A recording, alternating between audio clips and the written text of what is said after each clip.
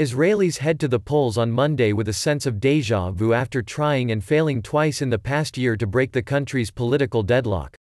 In late 2018, Benjamin Netanyahu, veteran leader of Israel's right-wing Likud party, seemed to be at the peak of his powers.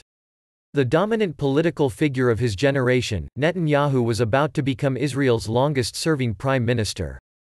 But he had a precarious one-seat majority in parliament, and called a snap election for April 9, 2019.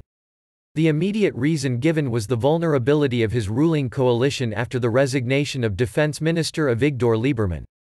More hawkish than even Netanyahu, Lieberman quit, accusing the prime minister of being too soft on Palestinian militants in Gaza. But many Israelis saw it as a ploy by Netanyahu to gain a renewed public mandate to ward off prosecutors who were then in the final stages of drafting charges of bribery, fraud and breach of trust against him. Once re-elected, the theory went, Netanyahu could say an indictment was not in the national interest. He denies wrongdoing, accusing his enemies of a witch hunt. If that was the plan, it backfired.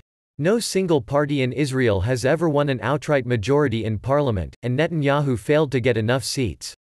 He struggled for weeks to put together a government. Then, rather than let his principal rival, former Armed Forces Chief Benny Gantz, have a chance to form a government, Netanyahu triggered another election, on September 17.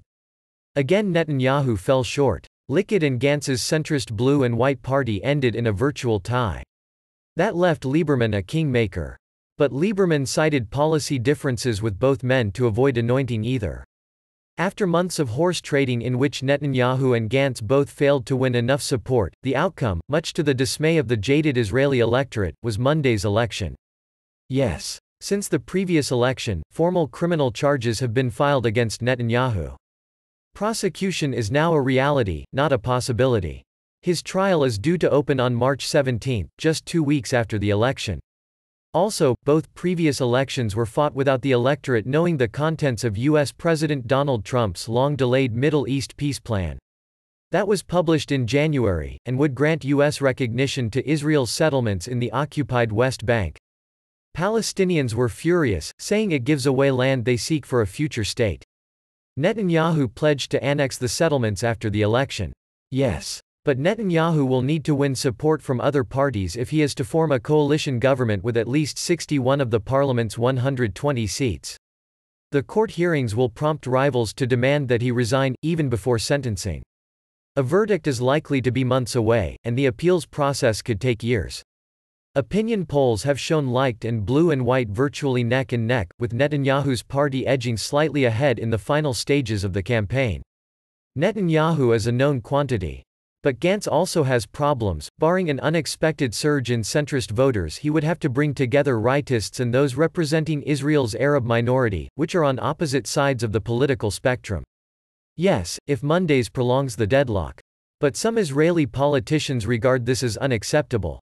Aside from political instability, it would mean further fiscal paralysis for Israel under a continuing caretaker government. That could lead to the defection of some former Likud partners to a Gantz-led coalition. Many Israelis would like Netanyahu and Gantz to unite, to end the bickering. But Gantz says he will not partner with Netanyahu now that an indictment has been filed. Graphic Israel's 2019 snap elections, here. Graphic Trump's Middle East plan, here.